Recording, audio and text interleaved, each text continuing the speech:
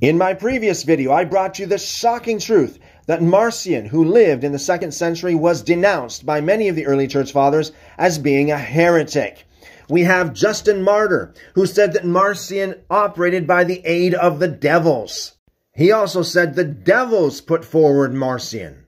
Other church fathers said the serpent was in Marcion, and that Marcion was the firstborn of Satan. So from here on in, I'm calling him the firstborn of Satan. Now I'm going to read from the 4th R, 27-5, September-October 2014, page 3. Marcion, forgotten church father, an inventor of the New Testament? What? This person who operated by the devil, this person who is the firstborn of Satan, was the inventor of the New Testament. This was written by church historian Jason David Badoon.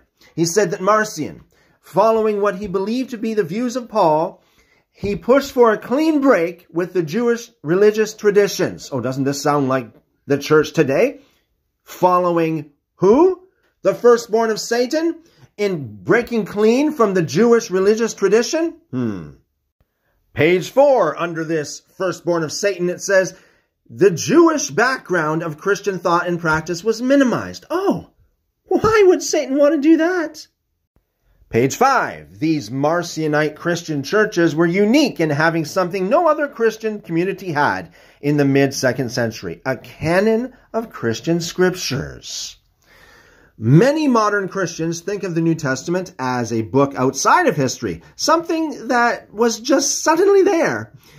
Historians of Christianity, though able to trace its gradual authorship and formation, nonetheless typically find themselves describing the composition and collection of New Testament writings as an anonymous process, a spontaneous evolution accomplished by the nameless and faceless members of ancient communities of faith.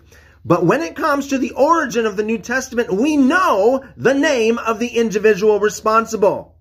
Page 6. Marcion's New Testament consisted of 2 parts. One was the Evangelion, which was only Luke, and the Apostolicon, which was, of course, Paul. We can affirm, therefore, 4 points Adolf von Harnack made. Number 1, Christians owe to Marcion the idea of a New Testament. Number 2, Christians owe to Marcion the particular form of the New Testament, the equal standing of the letters of Paul with the memoirs of Christ. Number 3, Christians owe to Marcion the prominence of the voice of Paul. Many of Marcion's contemporaries had all but forgotten Paul. Why would the firstborn of Satan want Paul to be so prominent?